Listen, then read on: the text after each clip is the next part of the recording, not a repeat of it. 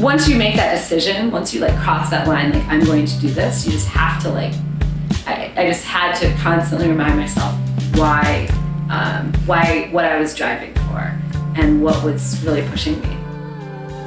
I had a lot of days where I was like, I don't think this is gonna work out. I'm gonna go home, I'm gonna go take a cushy job. I mean, I was getting my MBA at the time when I was starting this, so I had all the options in the world open to me. But you know, every time I would have a bad day, something inside me said, you know, this is what you need to do. This would be the best job in the world.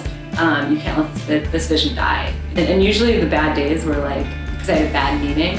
There's some VCs that just weren't very friendly to my idea, and to me particularly, and that was hard because you take it personally when a VC doesn't want to invest in you. So it's more of like this mind game you play on yourself.